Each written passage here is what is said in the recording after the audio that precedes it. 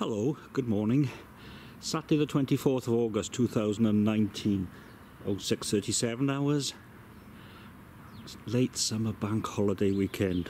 The day after Tropic-Ale, 2019 at the Otley. It was quite nice actually, and some nice people there as well. Anyway, today's Newport.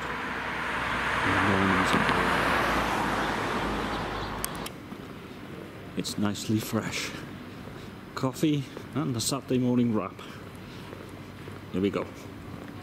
Oh yeah, Queen's Hotel. We're off. Kelham Island Pale Ale, Kelham Island Brewery, Sheffield. I need to go to Sheffield. Used to go there with a lot of work. Anyway, 5.2% alcohol by volume. £1.99 a pint. Nice bit of carpet for Mr. Manning. Cold.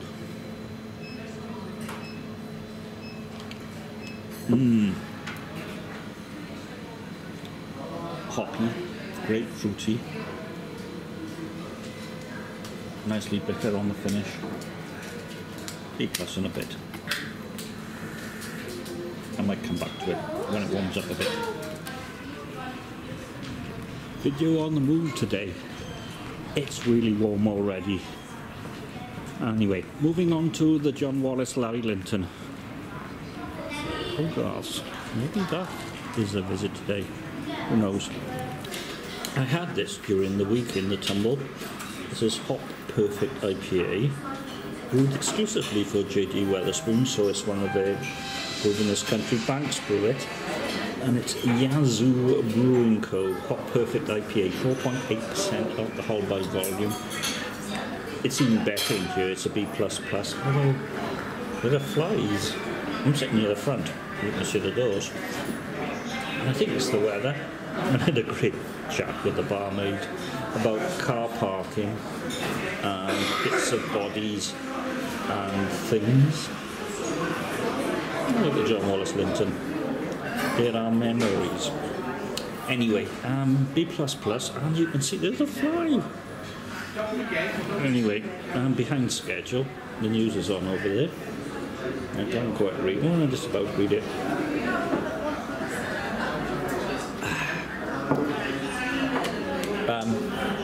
Fruity, tropical, bit of everything in there. And it really works. And hats off to Mr. Tomlinson. Actually, Stow Hill has a cooling breeze. And it's blowing up the hill. Anyway, Pen and Wig, Newport. So this is the Tudor Brewery from Llanhilleth.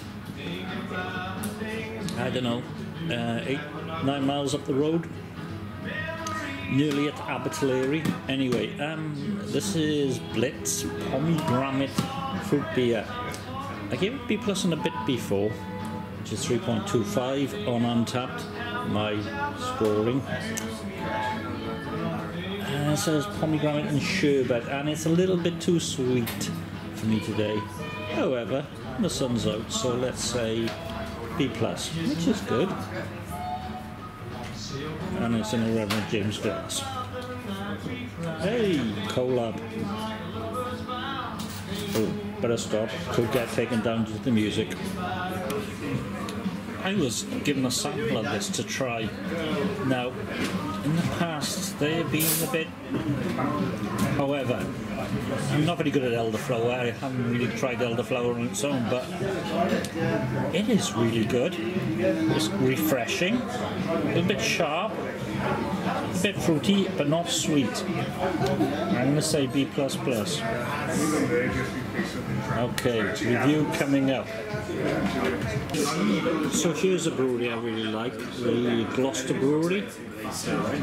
Going back there for Oktoberfest in October. Cascade, 4.2% alcohol by volume. Amber malty bitter. Real wooden flooring, Mr. Manning. Malty aroma.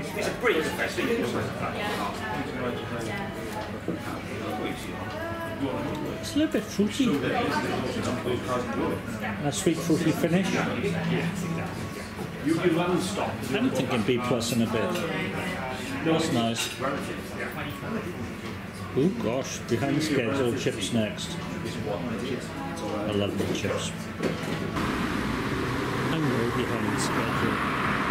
I don't care. So over there, have a fish bar.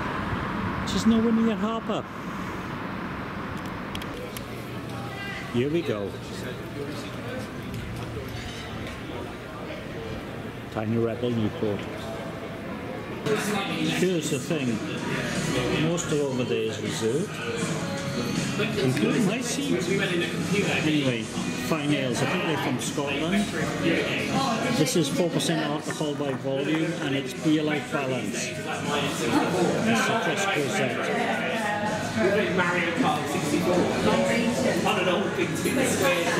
And it's got that sour fruit aroma.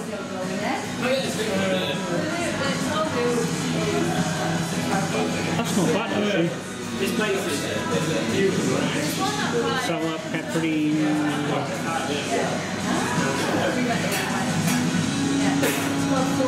I can't think. Oh, B plus in a bit. There you go.